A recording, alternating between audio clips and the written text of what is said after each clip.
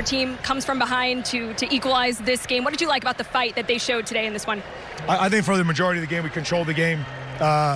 Obviously, there's going to be some counterattacks sometimes that happen from there, but we were all in and around their box, in and around their goal. The goalkeeper stood on his head today. He had a really good game. But, we put everything into the game, and I'm proud of the guys. We deserved at least a point, but for sure we deserved 3. Your team outshot Austin 29-9. I mean, you mentioned Stuver's performance, but tactically, what was Austin doing defensively that made it so hard to break through? Well, I think the goalkeeper. I think everything else. We made shots. He had great timing of when he came out on plays.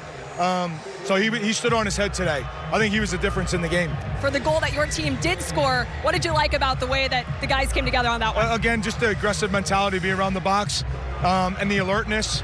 The fact that we're there, but we're not giving up. We kept going for it. So we had a few chances even after that, but just wouldn't fall for us. Saw just about every player on this field collapse when the final whistle blew. How much of a factor was the heat in this one? Yeah, it was, but I think we were probably the better of the two just because we had a lot of the ball today. So that helped us immensely. Thanks for the time. Thank you.